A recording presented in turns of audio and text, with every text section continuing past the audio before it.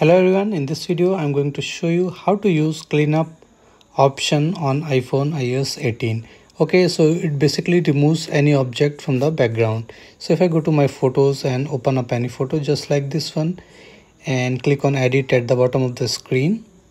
Okay, then apart from these three options, adjust, filters and crop, you will get another option, cleanup. Okay, so right now I don't have that one, but I will show you how it actually works. So you'll get the cleanup option on iPhone 15 Pro, Pro Max and all iPhone 16 models. And the second requirement is that your iOS must be updated to iOS 18 or iOS 18.1. Okay, so let me show you how it actually works. I don't have this option, but I will show you.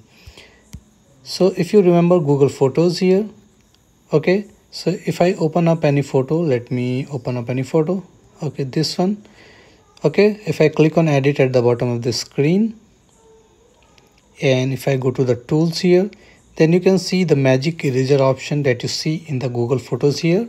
Okay, the first option that it works the same way as the cleanup option on your iPhone. So once you click on the cleanup option, if you're getting it, if you click on cleanup option, then you need to circle the object or the person or whatever is there in the background that you want to remove it, just like this. Okay, once you click on cleanup, then circle the object and it will be gone just like this. Okay, and it will match the background so that it does not look odd. So suppose I want this yellow balloon gone, so I will simply circle it and wait for it.